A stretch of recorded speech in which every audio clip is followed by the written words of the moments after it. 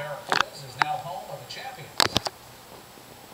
Reef High School, new mainly for academics, now has the bragging rights for athletics, and today they celebrated. On the big flying bomber, bomb boy.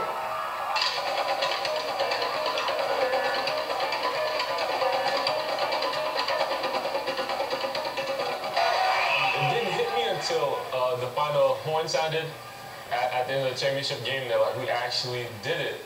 Reef High School in southwest Miami-Dade has never won a state title in any major sport in their 11-year history until now. And they came together as a family, as a brotherhood, and said, hey, we're not going to lose this game. We're not going to lose this game. Before Saturday, their only athletic state title was for bowling. Now basketball will be painted on the wall, giving this academically known school credibility on the court as well. We had a lot of support, a lot of fan support, but to us, it wasn't a Cinderella story because we always thought that we were going to win.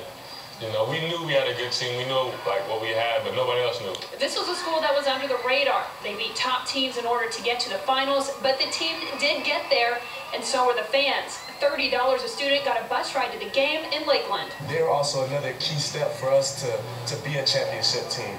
You know, with them behind our back to get the support when we're down.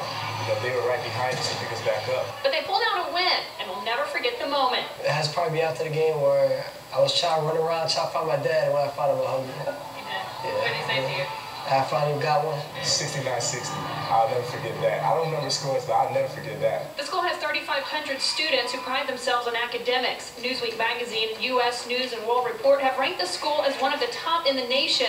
Athletics has always come secondary. They handle more pressure in a day-to-day basis in the classroom than they do playing the sport they love.